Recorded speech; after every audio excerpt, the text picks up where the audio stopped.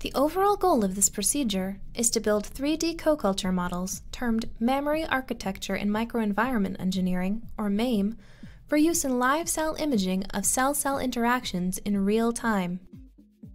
This is accomplished by first coating cover slips with a fibroblast dye-quenched, or DQ, collagen-1 matrix. Next, dye-quenched collagen-4 reconstituted basement membrane matrix is added on top of the solidified DQ collagen-1 matrix with embedded fibroblasts. In the third step, an epithelial or tumor cell suspension is layered on top of the cover slips, allowing the cells to attach to the DQ collagen-4 reconstituted basement membrane matrix, and then media is added. Finally, confocal microscopy is used to perform 4D imaging, which analyzes an image in 3 spatial dimensions plus time of the live MAME cocultures.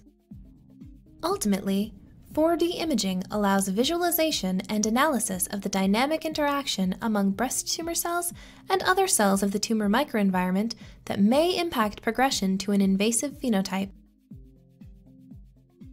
A major advantage of this technique over existing methods, like intravital imaging, is that the interactions being observed in our model are between cells of one species, that is, human tumor cells and human tumor-associated cells, rather than, for example, between human tumor cells and mouse stromal cells.